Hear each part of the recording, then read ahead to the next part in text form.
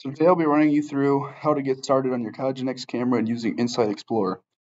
So when you first open up Insight or download Insight on your VM or wherever you want to download, you get prompted with something that kind of looks like this, which it'll look for things in the network, which for me, I've already have my camera on the network, so I'll go ahead and click Show All. And here's your device.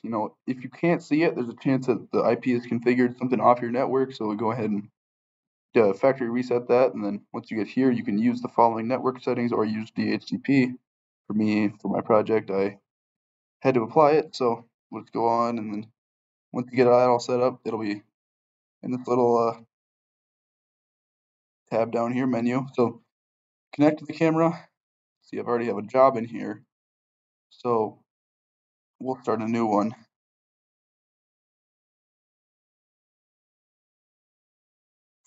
So we'll just go through these tabs one by one. So set up image, trigger, live video, or load image. The live video is going to be what it's showing right now. The trigger is going to take pictures. And then the trigger is also camera, so now continuous, and it'll always be taking pictures. Or when we run the job, external, which is the line wires, or just the line wires, and then manual would be up here, me doing it by myself, or on the network. And we'll go through that later. So I'll leave it on camera for now. Locate part. So all of these are different types of locates. So one of my favorites for my camera, which I've experimented with PatMax before, and I think is a lot better, but I have a little older firmware camera, so I will use some pattern.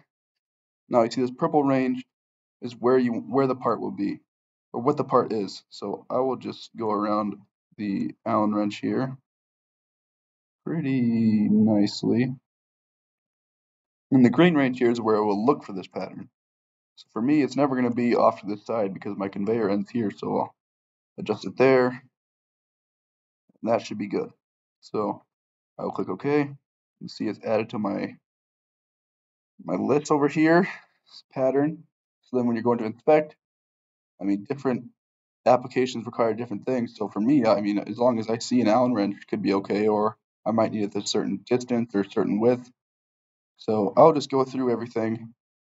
Presence and absence, brightness. So I've used that before to see if it's the right color. So black and white or just red is even different than black. And then distances. So I can measure this whole distance here. I need 2 points, so I'd have to add points for my locate part. You see there's edge. We can add an edge. We can pick this one. Okay. So now that edge will be kind of best score. So I have thresholds here that I can determine to make that pass or fail. See if we'll see it's still there no matter what. So I'll be back to inspect. Now I can measure that edge. Measure from edge to edge. So if I created an edge here and we go back, locate another edge, add there. Okay. Now we got 2 edges we can look for and kind of determine the width of that. So let's say distance and add from here to that one. Our distance is 55 pixels. So there's also blob areas where it checks for, that'll check for sometimes cuts or gouges in the material. So use a random conglomeration of pixels. Plot tools, just also, you can create your own edges. I don't really like doing that. Sometimes it'll not work right. And there's also, just a bunch of different tools you can scroll through, and every single thing's got a description to make it go a lot easier. So then when you're going to configure inputs and outputs, this is what you're going to first have. So if you're doing your thing, your job over line inputs and outputs, you can configure the lines. So this would be my line. Another thing I'll go back to inspect. One thing I like to do is adding a math and logic tool. Logic. Now this will be an overall pass and fail. So I'll say pattern pass and edge pass. We'll just do edge pass and edge 2 or edge 1 pass and the distance that we have determined passes in the thresholds, then that logic will be true. So see here, everything is tied back to pattern, but this distance is tied to the two edges, and then logic has everything. So now we'll go to inputs and outputs. So say if we're doing our line, we can do job result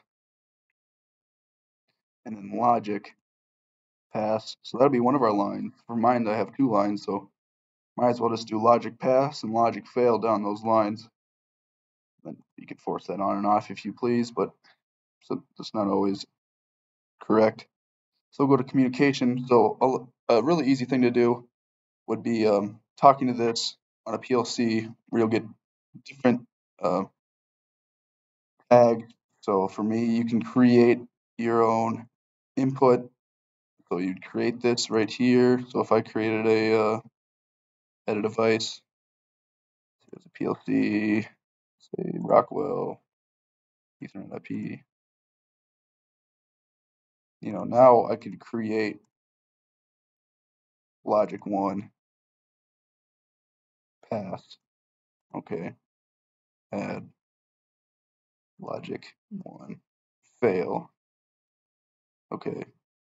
So these are just two separate integers and it'll hold values. So right now we're pass, and if we fail, we'll get as well 1 obviously in the fail and other way around. So when you're triggering over the network, so go back here to set up image. If you wanted to set up triggered over the network, you'd have, once you downloaded the AOP from Cognex and you get all those tags in your tag based library, there'll be a trigger enable and a trigger and a control trigger. So once the trigger enable is true and then you flash the control trigger, then it'll pretty much just simulate just like that and add another picture.